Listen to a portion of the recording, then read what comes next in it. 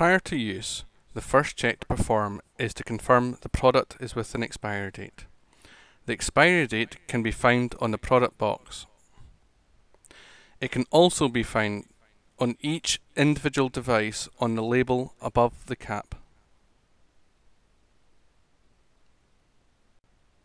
The first step to prepare the IMASS device is to remove the tamper-proof seal.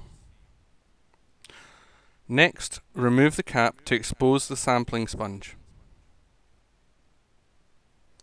Take 1 bottle of buffer and apply the full volume of buffer to the sampling sponge by squeezing the bottle. This may require more than 1 squeeze of the bottle.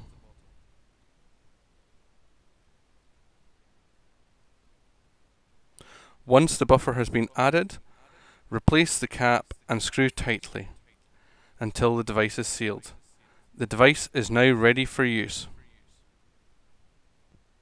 When ready to sample in full PPE, remove the cap. For powder samples, dab sample the visible material and then reapply the coloured cap. The device is now ready to run. It can be run immediately or be decontaminated as per your local protocol prior to running. The device can be run by turning the grey knob clockwise until it reaches a stop.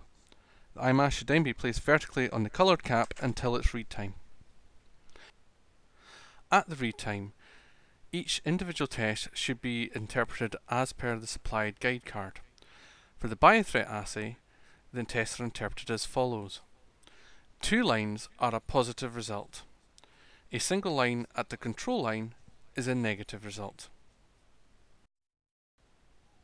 For the explosive detection IMASS, there are 2 formats of test. The TRP tests are interpreted as follows. 2 lines are negative, a single line is a positive result. For the colorimetric tests, the colour squares should be interpreted as per the aid memoir as shown on screen currently.